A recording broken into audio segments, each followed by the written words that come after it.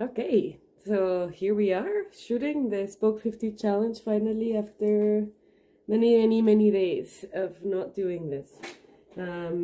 It's just exhausting. And I have a family and children, and Christmas is coming, and this house needed to look slightly nice. So, with no further ado, we have spoke50 challenge to you. I am Anna Maria, and this is the Happy Mean, which is my project of bringing happiness through a balanced lifestyle.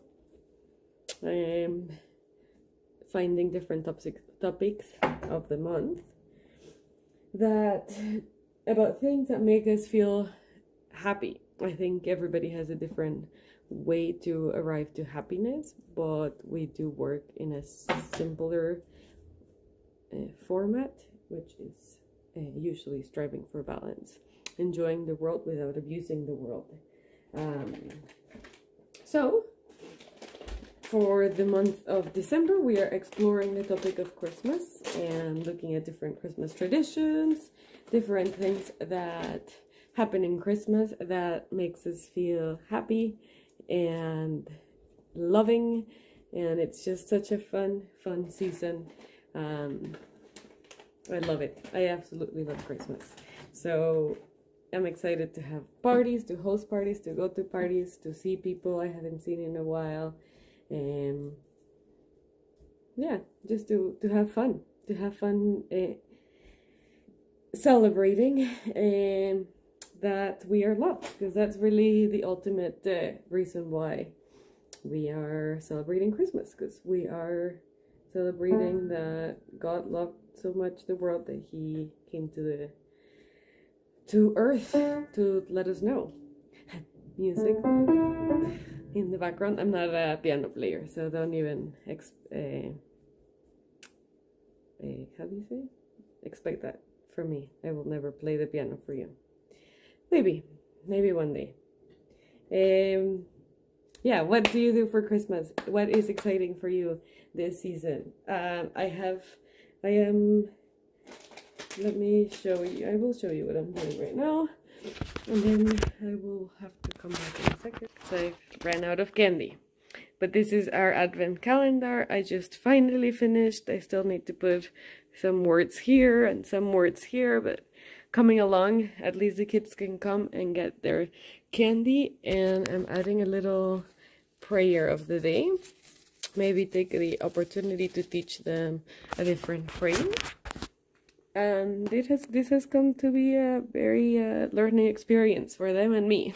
Patience, first of all, and secondly, there's so much that you can teach them. Start with numbers, colors, the story of a star, the story of the Gabriel angel, the story of Isabel and Mary.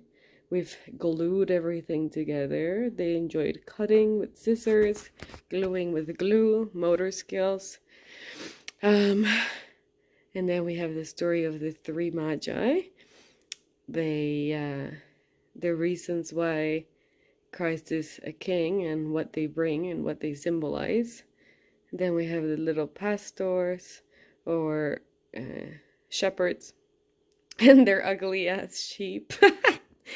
And then we're gonna have, well, the little stable, which comes the story of the nativity, and that night we're gonna find Jesus. Little baby Jesus. Nobody has a mouth and they just look hilarious, but I love them. Then we got our tree up, and anyways, I won't full show on. But in the topic of Christmas, let's have a little chat about faith and how that is coming together in this week. Faith, hope, and trust, and how they all help. They are all powered by love. Love is the one that gives them power to keep going, or to believe, or to trust. And I have a couple examples for you. Let's go dive right in.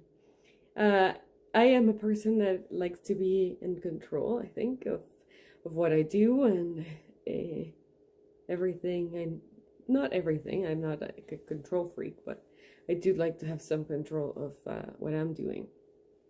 So when I am placed in a position where I am not in control, I find a little anxiety on what's happening. And sometimes I have to trust the person that I put my my time with, that it's gonna be a good experience, that I'm gonna learn something new from them. And well, sometimes it's a little hard to trust people, of course, but sometimes it's easy to say, fine, I will give up my way so that I can go your way. Because it gets easier if you love a person, whether that's a friend or a family member. You just have to trust that that option is going to be much better than what you thought, and that's it. Sometimes we have to trust that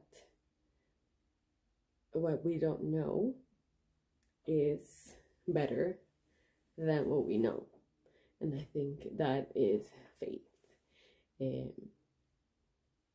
I don't completely know what is coming later in life, but I know I have that if I do the things right, that if I love through my life, that if I keep choosing love, things will get well and good.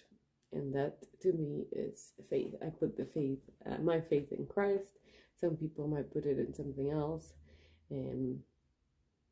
but that is my faith is shipped there, and I'm excited to celebrate that.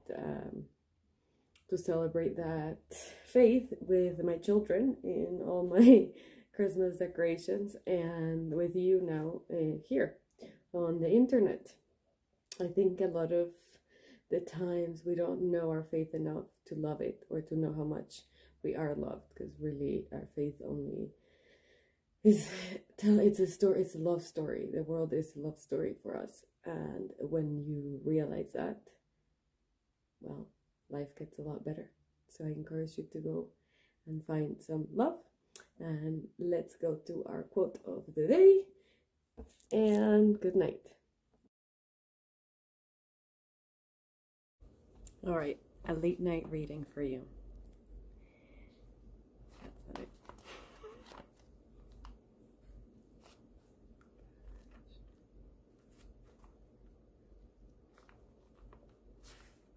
The true mediator you show to humanity in your secret mercy. You send him so that from his example they should learn humility. He is a mediator between God and man, the man Christ Jesus. He appeared among mortal sinners as an immortal righteous one, mortal like humanity, righteous like God. Because the wages of righteousness are life and peace. Being united with God by his righteousness, he made void the death of justified sinners, a death which it has his will to share in common with them. He has made known to the ancient saints so that they could be saved through faith by his future passion, just as we are saved through faith in his passion now that it is past.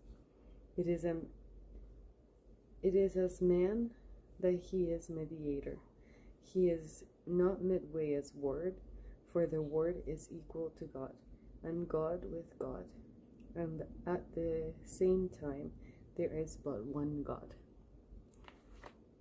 So that's what I can give you today. The word became flesh and lived amongst us. That's part of a prayer called the Angels, and it's a prayer to Mary, usually for the intercession of Mary, and we say that, and the word became God and dwelt among us.